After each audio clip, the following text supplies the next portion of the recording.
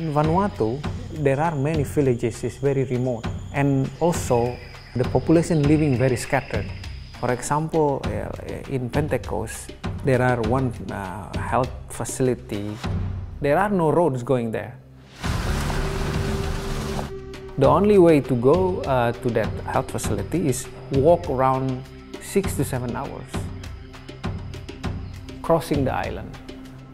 So it's very difficult to deliver the vaccine or any other medical supplies. The project is basically to find solution. Can we use drone for delivering vaccine in remote places or last mile delivery? Wingcopter is a drone manufacturer in Germany, and we came here to Vanuatu to participate in this drone trial project to deliver vaccines. The drone trial project has been initiated by UNICEF and the Ministry of Health here in Vanuatu.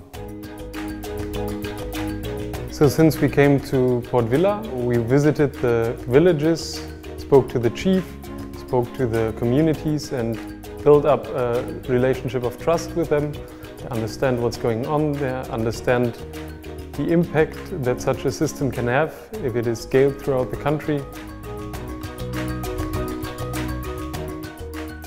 Delivering vaccine is not like delivering other cargo or other supplies. You need to maintain the cargo within 2 to 8 degrees all the way.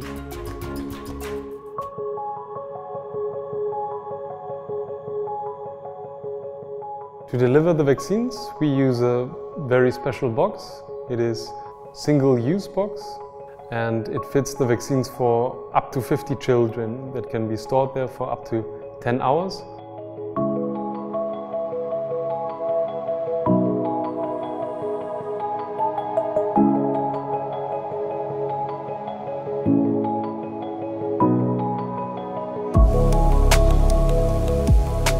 We actually came up with the idea that we don't need to land the drone on the requested areas.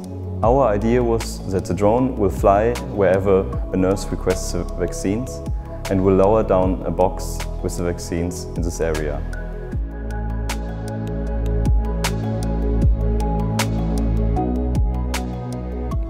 As you know, globally, not only in Vanuatu, there are around 15 to 20% children do not have access to vaccine. So I'm hoping with this project, Vanuatu can provide a lesson or learn for other countries in the Pacific, specifically who have similar setting in terms of islands, in terms of difficulty to access, but for global as well. Other countries in the world can learn how drone can provide solution in terms of last mile delivery.